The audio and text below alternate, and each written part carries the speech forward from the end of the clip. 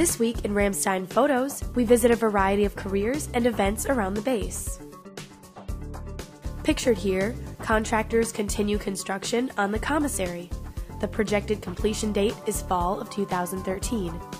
In these next two photos, Tech Sergeant Patricio Trujillo and Airman First Class Luis Velez of the 86th Logistics Readiness Squadron move inventory to prepare a deployment gear line in support of mass issue at Ramstein Air Base, Germany.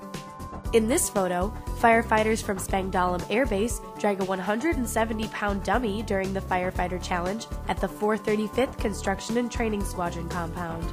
Pictured here, Staff Sergeant Winston Jerez passes the baton to Staff Sergeant Sean Cantrell at the Firefighter Challenge. Air Force firefighters from around U.S. forces in Europe participated in this event. In this photo, Lieutenant Colonel Judy Ratton, commander of the 86th Medical Group Optometry Flight, performs a routine eye exam at the optometry clinic on Ramstein Air Base.